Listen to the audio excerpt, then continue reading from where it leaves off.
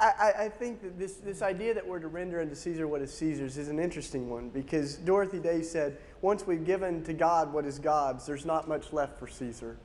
And I think a lot of times we miss the point of what Jesus was doing there, which I think he's spinning everything on its head and calling into question what is Caesar's. Like, Caesar can have his coins, right? Like, Caesar can print a piece of metal with his picture on it, give it back to him.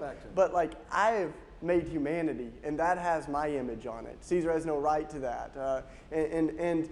I think that we see this conflict in Paul's writing, this working through of it, because on the one hand he says we're to respect and submit to the authorities, but then in Ephesians he uses the exact same words and says that we are to wrestle against, not flesh and blood, but the authorities of this dark world that we're living in. And, you know, of course, like, the one that says respect the authorities goes to jail and gets beaten up for subverting the authorities. You know, so I think it's a beautiful dissonance, to dialectic to live in that.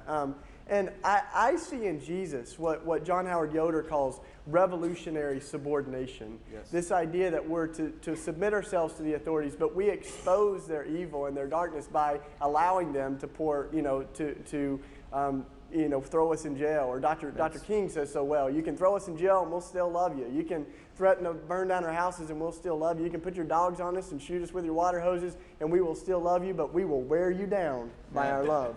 And I think that's exactly what Jesus does in Colossians. It says that as he died on the cross, he made a public spectacle of the powers and authorities of this world. And that's a beautiful image that I think the greatest theological stunt ever pulled, you know, this resurrection, rising above all of the wrath of empire.